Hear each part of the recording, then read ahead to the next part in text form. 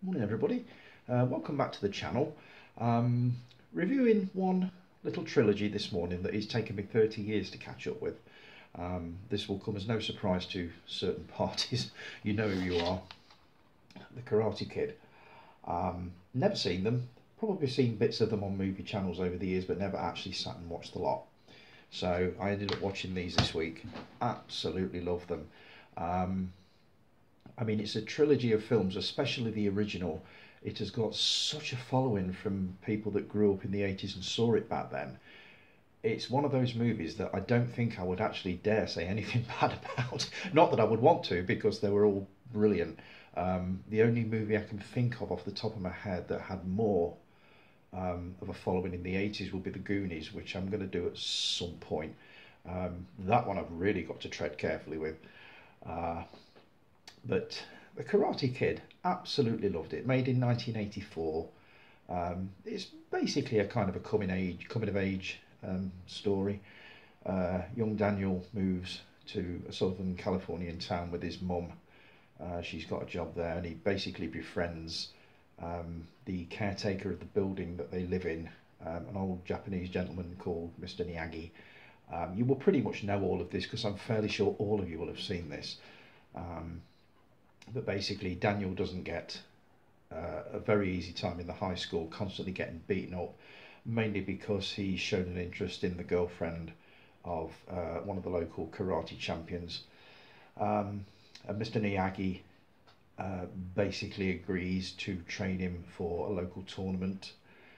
Some very unconventional methods of training, wax on, wax off, you'll all know this. The film itself was brilliant. As a footnote, Miyagi calls him Danielson. Now, I got this completely wrong. I put a post on Facebook trying to be clever, basically saying that I was watching the movie and it was time to crack on, Danielson, and I spelt it S-O-N. And I thought about it for a while. It wouldn't be S-U-N, so it's got to be S-U-N. Turns out it wasn't. It's actual S-A-N, which is, let me get this right, let me get the quote right, is an honorific mark of respect. That's right, an honorific mark of respect. So thanks, Guy, for enlightening me with that one. You live and learn. So basically it all builds up to the final tournament, which is very, very well done. I won't tell you when it, just in case there is anybody out there that hasn't actually seen it, but I think you pretty much all know the story. Part 2 picks up basically from where the second one left off. Miyagi gets a letter from home in a town called Okinawa in Japan saying that his father's dying. So he goes over there, takes Daniel's son with him, and they basically run foul of some of the local villains, one of them who is the head of the local dojo. It's pretty much the same kind of thing as the Karate Kid, but obviously set in Japan. It's a slightly more serious affair, but it was really good. Quite enjoyed it. Part 3, not sure. Enjoyed it. Thought it was good. The villains, I mean, basically it's a guy called Kreese who ran the dojo of the original Karate Kid. Basically arrogant, horrible, violent, awful man. He's fallen on hard times. After the events of the first film, he's lost all his students. His dojo's gone down the drain. Well deserved. And he's about to give up when an old friend turns up and agrees to help him get revenge on Daniel and Miyagi.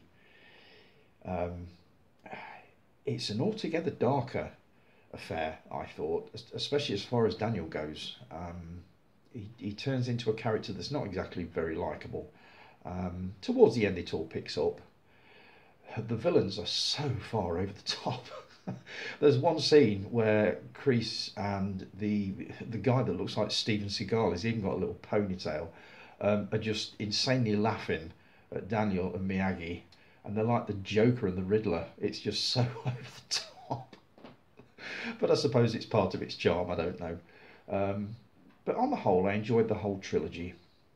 The third one is probably the weakest, as I've already been told. Still enjoyable. But I mean, it's a shame in a way that they couldn't recapture the magic of the original. Um, but it's been a real pleasure this week to um, spend 3 movies in the company of these amazing characters. And the main reason I've watched them is not just to catch up with, but I've read so much and heard so much about Cobra Kai, the series, and everybody has said, "You've seen the original, haven't you?" No, no, no. God, no, you can't watch Cobra Kai without seeing the original movies. So I've had to plough through the original movies and thoroughly enjoyed them. Thoroughly enjoyed them. So I'm going to start Cobra Kai this weekend. I don't binge watch. I can't watch a whole series in one go, but I will definitely get an episode of it watched sometime this week. I might even start in a few minutes, actually get one watched. So wish me luck. I'm going in. I'll talk to you all again soon. The next video, I think, will be a review of Songbird, which I've been meaning to review for a while. I just need to reacquaint myself with a few of the facts, but we'll see what comes of that. So I'll talk to you all again very soon, and have a good day. Take care, mate. Bye.